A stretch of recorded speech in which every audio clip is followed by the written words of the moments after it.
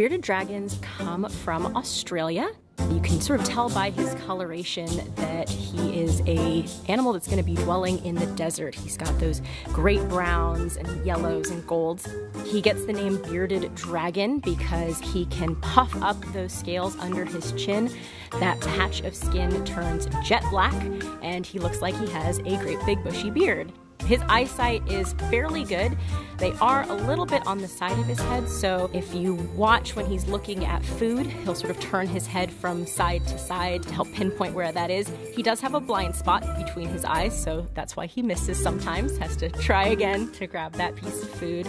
But he can see colors very well. His favorite color is actually orange. His favorite snacks here at the aquarium are going to be sweet potatoes. Who doesn't love sweet potato fries? And mealworms.